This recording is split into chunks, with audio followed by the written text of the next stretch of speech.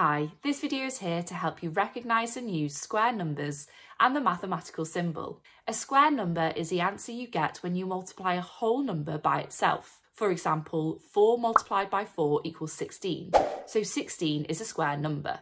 If we use counters to make an array showing 4 rows of 4, we can see why it's called a square number. Some other examples of square numbers are 36, which is 6 multiplied by itself, and 100, which is 10 multiplied by itself. When we multiply a number by itself, we can also say that we square it. 4 times 4 is 4 squared. We use this mathematical notation when squaring numbers. We could write our original number statement as 4 squared equals 16.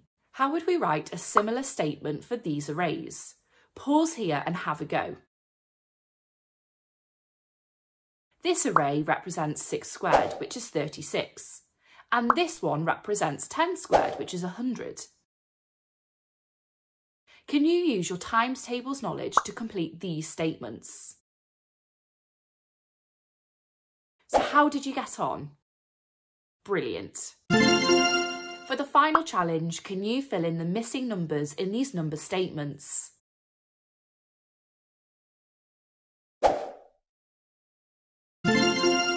I hope this helped you understand square numbers. If you're looking for more maths help, then we've got lots more of these videos on the Twinkl website, so why not go and check them out?